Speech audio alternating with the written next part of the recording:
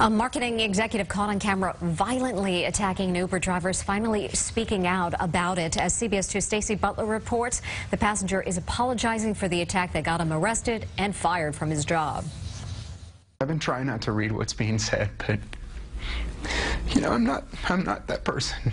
So if people could understand that, I would really appreciate it. In an exclusive interview with KCAL 9's Michelle Gili, Ben Golden, the Newport Beach man seen beating an Uber driver on this now viral video, breaks his silence. It's not me in the video. You know, it's not me.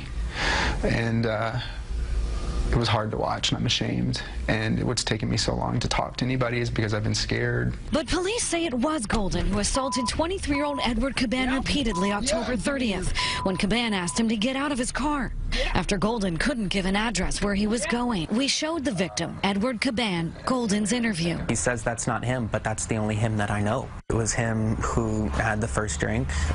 It was him who made the decision to go out that night. It was him who made the decision to get into the Uber. Caban says any apology Golden wants to offer isn't welcome. I don't trust him because I'm not sure he would feel the same way if this didn't go viral. I don't know whether he's crying because he's been outed. Golden is facing charges of assault and disorderly conduct. I've worked so hard, and I had a stupid night that is my fault. And I've thrown everything away.